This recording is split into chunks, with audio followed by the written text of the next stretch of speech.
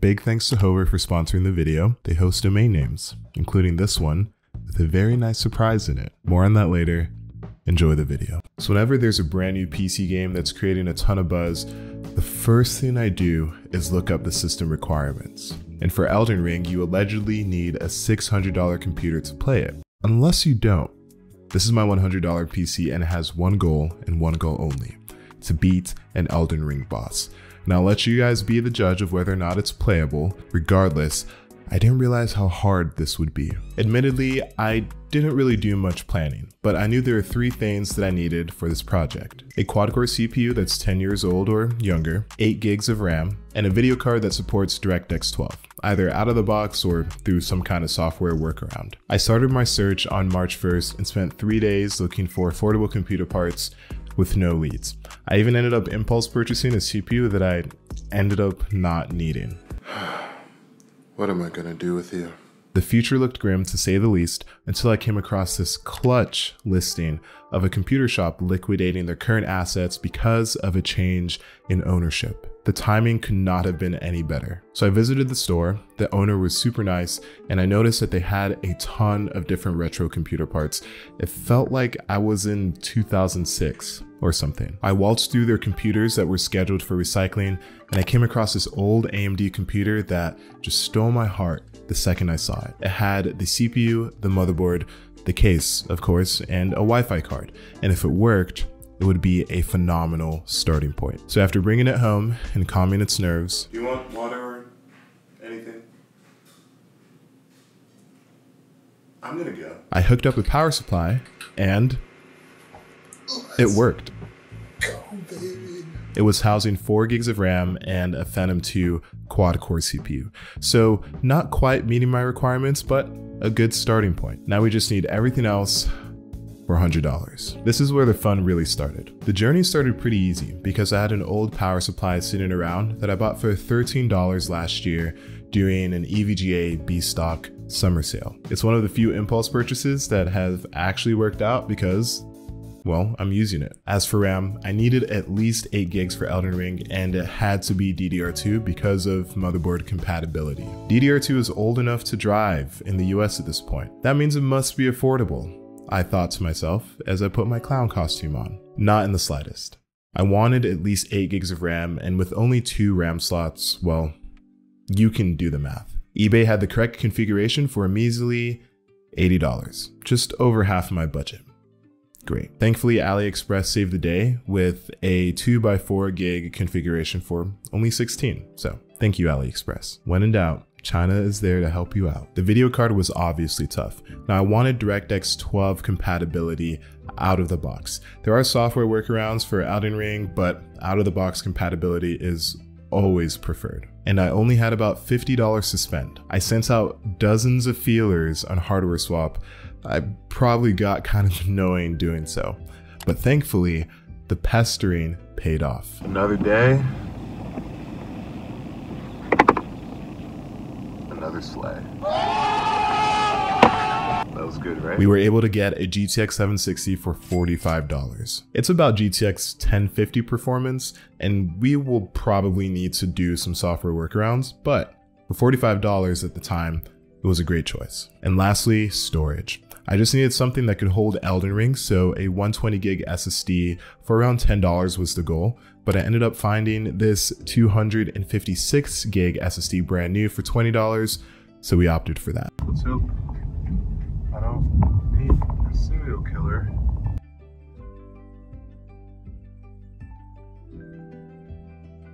Our journey accumulated to a Phantom 2 955 quad-core CPU, plus the case and the motherboard for free. We got a 450 watt power supply for $13, 8 gigs of DDR2 for $16, a 256 gig SSD for $20, and a GTX 760 for $45. I also bought an aftermarket CPU cooler for $15, just in case I wanted to overclock and to make sure that Phantom 2 CPU doesn't start a fire. Total for everything, $110. After some headaches installing Windows 10, the PC was up and running, and I even got a nice overclock on the CPU and on the video card. But then my luck started to run out. While I was finalizing my overclock, my PC crashed, and it did not turn back on. Initially, I thought it was the power supply that killed it, but I ruled that out pretty quickly. So what happened? What did it? Me. It was me. Apparently my overclock was a little bit too juicy for my motherboard to handle, and I blew one of the MOSFETs. I was able to confirm this with a multimeter. There's only one beep, the MOSFET is fine, so... Alright, that's one. No beep on this leg.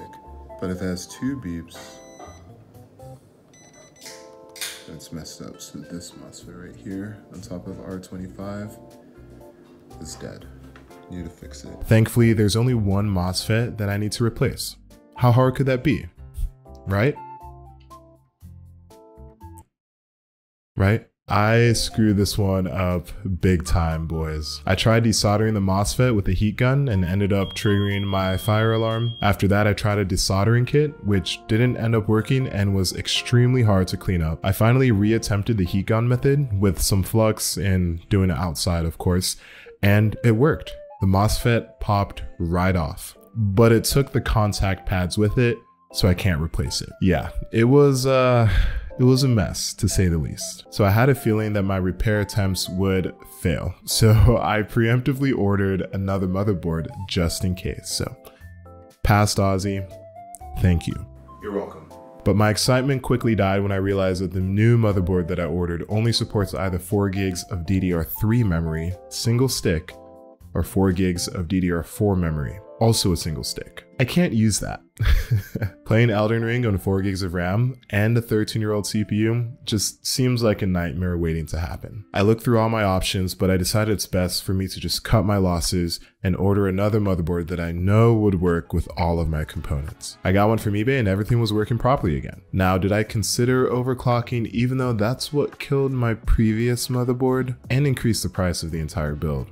Yeah, I did consider it, and I ended up doing it anyway. But this time I did not increase the CPU voltage and everything was fine. So I ran some preliminary benchmarks just to give you guys an idea of how this $100-ish PC compares to a PC that is recommended, at least on the minimum side, for Elden Ring. The scores are on screen, but the Phantom CPU is a measly 200% slower than the minimum CPU listed for Elden Ring, and the 760 is a minuscule 100% slower than the GPU listed. Hey, it could be worse. So the first time boot of Elden Ring left me a little nervous because, well, it didn't work. But I knew this going into it. After hacking into Elden Ring's mainframe, and by that I mean just copying some DLL files into the installation folder, we were able to get a boot. And if you want more details on exactly how to do this, then I'll leave all the instructions down in the description.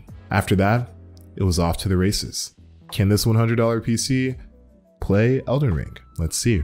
After playing around with a few different resolutions and settings, I found that 1080p on the lowest was the best. It still looked really good, and because I was CPU limited, lowering the resolution did not improve performance.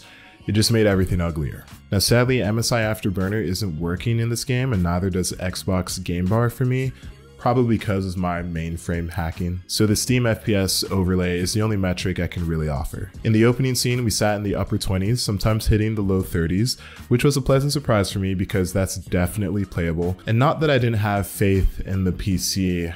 Actually, no, I didn't really have that much faith in the PC. I was a bit nervous when I got to the opening boss because A, I suck at Elden Ring, and B, I knew that performance would suffer. But still, low to mid 20s was good enough. But once we got to the open world, it got a little rough. We started dipping into the high teens, which is totally not ideal. Combined with the fact that I was still figuring out the game and exploring, it was a bit frustrating. But man, do not underestimate the human body's willingness to adapt. After a few minutes of pain and suffering and turmoil and hurt, my eyes adjusted. I got lost in the world super quickly, and I suppose when you play a game as good as Elden Ring, you're a lot more forgiving with poor performance. You'll do whatever it takes to have fun, or at least convince yourself that you're having fun. No, but really, even at 20 FPS, it was a blast.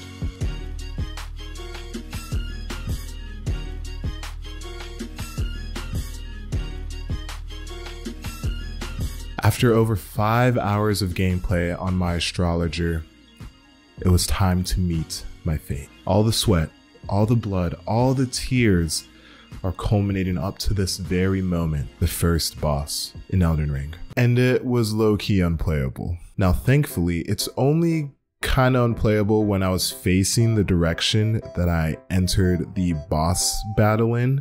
If I was facing the other direction, it was great, better than open world exploration. With that knowledge in mind, I was able to make do, somehow.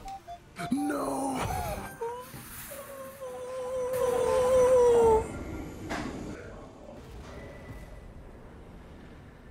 Does that count? Does that count? Oh my gosh. Oh, yes. Let's go, we did it. We did it, we did it, we did it, we did it, we did it, we did it. We beat an Elden Ring boss on a $100 computer. So proud of us. Good job, guys. Brava. Brava.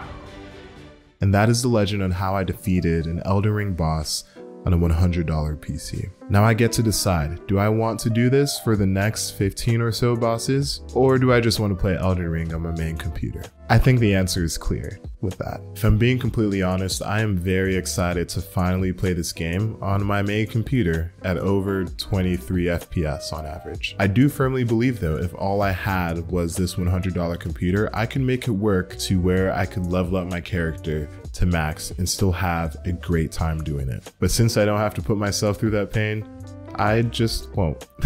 Now to recap and answer a few questions. Was it playable? Yes, I'd say so. Was it worth it?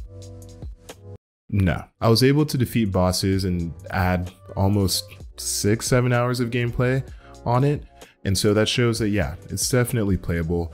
I think part of that is a testament to the fact that I grew up playing games at very low FPS on our family computer. But between the stresses of trying to install Windows on an older platform, all the auxiliary payments that I had to make to fix the computer, and then troubleshooting woes, it just was not worth it. I learned a lot, still not worth it. Now I'm sure many of you already knew that going into this video, and so this isn't a guide on how to build a $100 computer to play new AAA titles. That would be very difficult to do right now. But if you don't have a lot of money and you want a computer that is worth it, an option that you have is to buy an office computer, upgrade the power supply, and then buy a video card as well. This is an option we've been parroting for so long. It'll cost you probably around $200 right now to do that comfortably, and it's still something I recommend to new builders. The reason why I didn't choose that option is because it's just a little bit boring. I wanted something that would be a little bit more exciting, something that would be a little bit more fun, and I really wanted to challenge myself. And going the office pre-built route just isn't something that's challenging. I have a lot of videos on that already. And lastly, are the system requirements correct? I can make an entire video on system requirements and why they're usually overestimated than what they actually are. I will say this though, these system requirements are accurate, but they're not precise. An i5-8400 and GTX 1060 is maybe somewhere in the ballpark of minimum requirements, but it's not exact. You can definitely get by with a GTX 1050 or a 1050 Ti and a slower processor, but putting the i5-8400 and the GTX 1060 creates a buffer for the publisher and the developers, so they don't get a bunch of angry customers who are playing it at 28 FPS instead of 35 and return the game or give it a bad review. So at least you're guaranteed that a 1060 will work, even if slower cards work too. Regardless, Elden Ring was a blast to play, and because I want you guys to have as much fun as I did, I'm going to give away a copy with the help of the sponsor, Hover. So I haven't told you all this yet, but I do want to expand OzTalks beyond just PC builds and experiments like this video into other things that I enjoy, like building silly and fun robots. Think Mark Rober without the cool hat, or Michael Reeves, but way less funny. So I just made a website, part of it is still in progress, where I'm gonna put some of my personal passions that range from YouTube to other fun endeavors. And I bought the domain name using Hover. Hover makes it really easy to buy a domain name, and they have a ton of fun extensions that you can use as well. And they also work with a lot of big website hosting and building brands like Squarespace, Shopify, and Weebly, so you can connect your domain name to your website really easily. A website domain name is also super important because it connects the site itself to the brand and what you want to convey. So my website, OzTalksHW.fun, I think is really nice because it doesn't take itself too seriously, and it's a great way for me to express other parts of myself that I may not do professionally on the channel. And since domain hosting is separate from the website hosting itself, I do have a little bit more flexibility, like the fact that I bought my website domain name for only $5 for the entire year on Hover. I don't know if I'd be able to do that elsewhere. Like I mentioned previously, Hover has over 400 domain extensions, and I generally prefer the .fun for personal passion projects or a fun little portfolio website. And if you're new to Hover, then you'll get 10% off your first year on every domain extension that they have. That means that the .fun domain will be about a penny a day once you account for this discount code. Ask yourself this: when was the last time you saw a penny in real life? Probably never. That's how cheap it is. Go to hover.com/OzTalksHW for the discount and to sign up now. And if you go to OzTalksHW.fun/giveaway, you'll find a really nice surprise, aka the Elden Ring giveaway. I'll announce the winner sometime within the next 2-ish weeks. But that's it for this video, guys. Thank you guys so much for watching. And if you liked it, let me know. I'll try to make more fun, cool videos like this in the future. What is the cheapest computer that we can build that can still technically run a AAA game? Maybe I'll make this a series. Let me know. All right. I'll see you guys later. Peace.